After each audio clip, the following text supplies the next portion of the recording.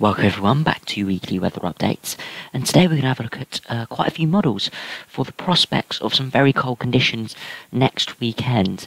Now, it's still uncertain how cold it gets and sort of the way we get to the very cold, but it's looking more and more likely that it will be happening, that we will be seeing cold weather with the chances of snow increasing from about Friday, Saturday onwards next week. So we'll first run through the GFS, which has been the most bullish run so far, or model so far, sorry, in forecasting this colder spell. And it's shown some exceptional runs, sort of mirroring the beast in the east. It has backtracked from those very extreme runs, but it's still showing some very cold conditions, even all the way up to 384 hours. So we'll run through the current run, and you see generally quite a unsettled but mild pattern for this week. Still a chance of maybe a bit of snow further northwards on the northern edge of some of these areas of low pressure. But as you see, we've got this area of low pressure that sort of lingers over the top of the country. Now, this is where a lot of the model confusion is coming from next weekend. Some models, like the GFS, will allow this low to drop into Europe and then pull the winds into the east, and we've got some very cold air to our northeast ready to tap into it. Other models, like the ECMWF in recent days, has allowed this low to linger, so we never really pull in an colder easterly wind, and eventually higher pressure topples, and we sort of go back into a westerly pattern. So it's very weird seeing that. But I can say the ECMWF has kind of flipped back from that, and is now going colder, but it's not going the same sort of easterly winds that some of these other models are going for. But we'll have a look at the ECMWF later on. On this current GFS, you see, low pressure does mingle around for a little bit before it does drop into Europe.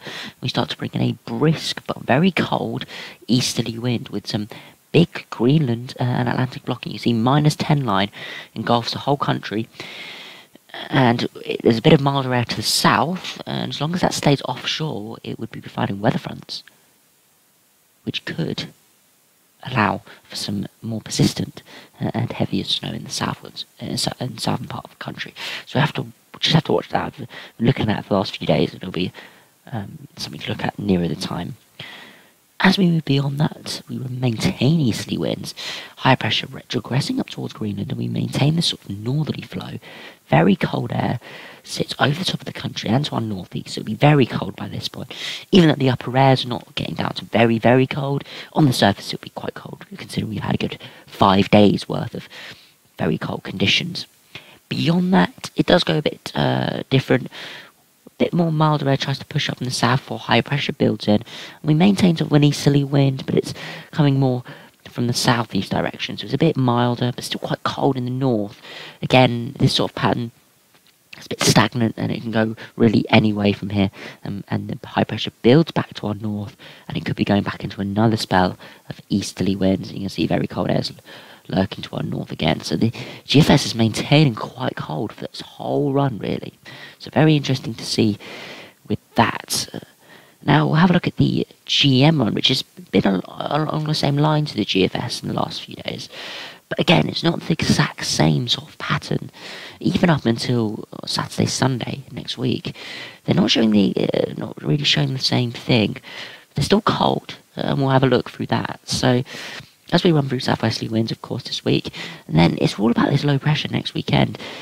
The GEM doesn't move it on too much, but it does drop to our south eventually, and we do have big Greenland blocking, we have cold air to our northeast, and we do start to pull colder air in towards the end of the run. Some bitterly cold air towards the end of the run, but it takes a bit of work getting there, because the low pressure does sit just a bit further north than on the GFS run. So although it's a very similar pattern, in terms of blocking, etc., it's going colder, but it's not the same pattern, not the same sort of setup, even out to about 144 hours. Completely different to what GFS was showing. This GFS was showing this air of low pressure just dropping southwards, and we're pulling in the northeasterly wind. So, yeah, it's very, very confusing at the moment. But most of the models are trending colder for next weekend. They're struggling really to resolve the blocking, and And yeah, by the end of the run, it's still very blocked, and is likely to still be quite cold, widely quite cold as well. But just probably not as severe as the GFS run, and probably might not have as widespread cold conditions for snow as such. It will still be quite cold, regardless of where you are with the sort of northerly or easterly flow. Just might not be quite cold enough for snow. We'll now have a look at the ECMWF, which has been a very interesting run over the last few days, as it's been very much against what a lot of the other models are going for. So with a lot of forecasters, including me, and people of interest, looking at these weather models, I thought, yeah, we're going to go cold next weekend, but it's always been the ECMWF which has sort of stopped people saying definitely going cold, because it has really been against most of the other models. But today, on the midday run, it has trended colder, as we see. The area of low pressure sort of sits to our east before it does drop into Europe, and we do start to pull in the easterly flow. Now, the jet stream is a bit more active further to our south, so we do start to pull up a bit more milder air, but the cold air is so close to our east that could provide a big snow event there, and you just suddenly shift this pattern, and we would be pulling in some very cold air.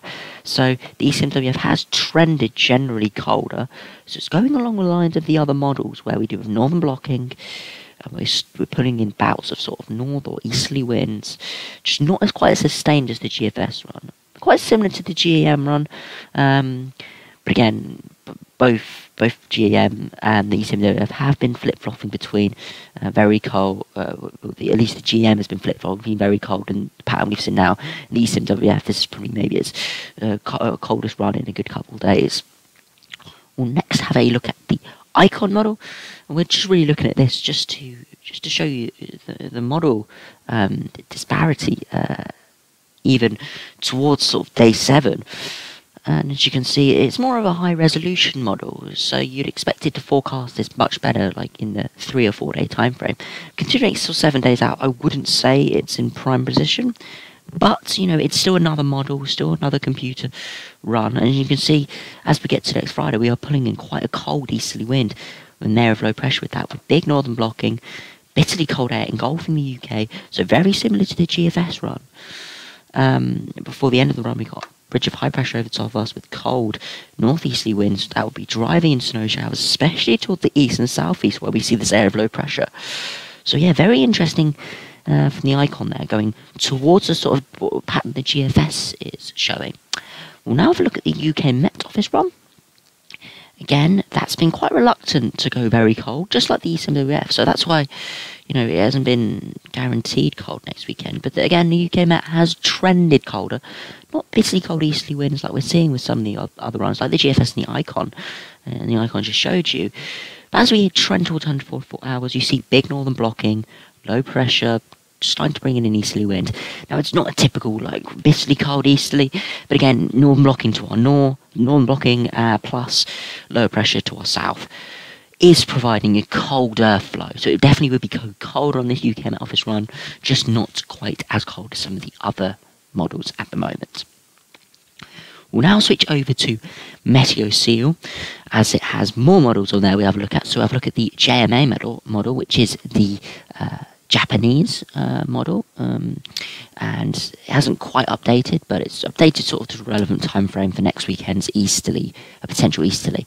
So as we run through, very similar patterns to all the other models, of course, and then you see the northern blocking starting to build, and then by next Saturday we're starting to pull in those easterly winds, and we're pulling in quite a strong and cold easterly wind there, with higher pressure to our north. So again, very similar to the icon and the GFS.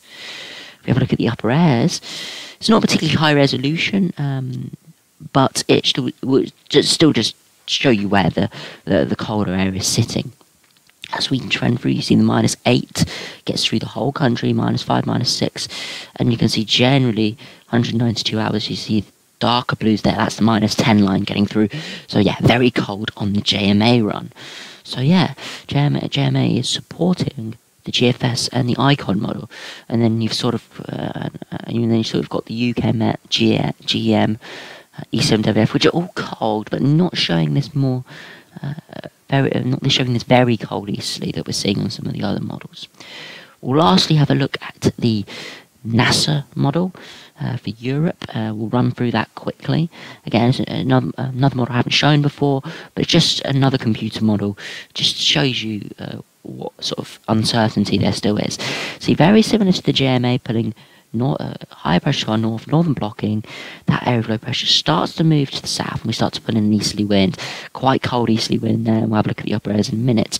You see a big area of high pressure to our north, tucking in those easterly winds, and then more high pressure building, again pushing further northwards, and that could start another bout of easterly winds. If we have a look at the upper airs, you can see, again, not the highest resolution model, but again, it still generally shows you where the air masses are sitting.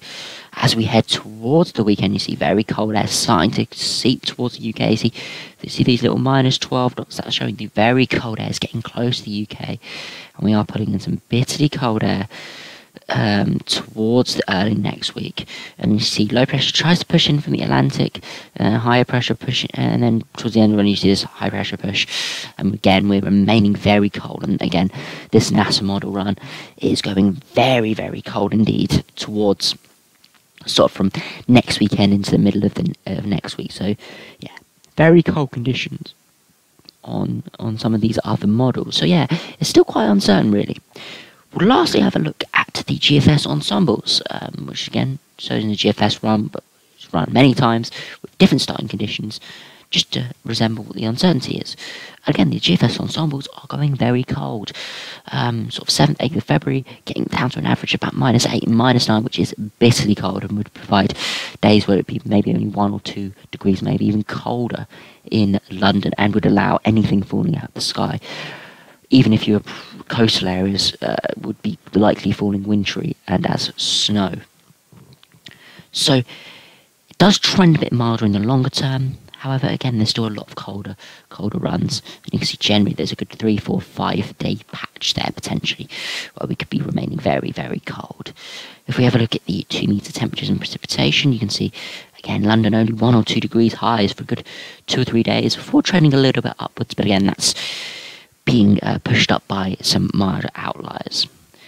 One measure of the air mass is the dew point, which resembles how it's very bitterly cold air mass coming from the east. Dew point is getting down to potentially -5, which is very cold, especially for the south of the country, considering normally we're hoping for just below freezing to get snow.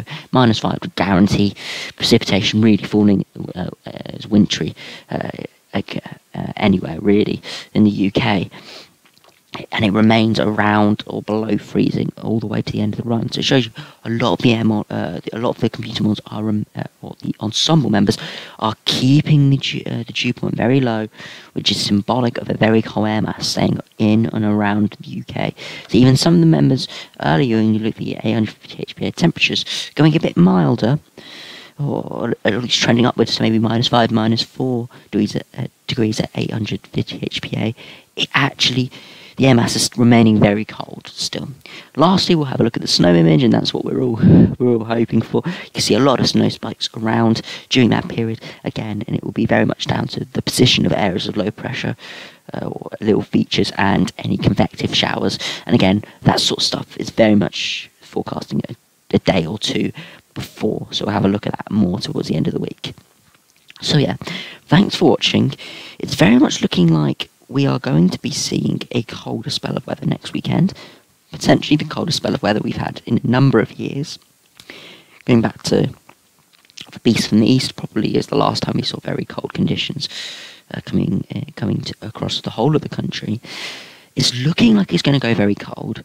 Just how prolonged it's going to go, and whether it's going to be a big easterly wind or whether it's just going to be generally cold air sitting in the north and maybe coming further southwards, we'll really just have to see and just hope, just to see what the models come up with, and hopefully with the next day or two, you'd hope that the models would start to agree on at least a pattern for next weekend, as we still don't know whether it's going to be quite a cold easterly wind coming off the continent and from Scandinavia, or whether it will be sort of more of an easterly flow as the low pressure doesn't clear.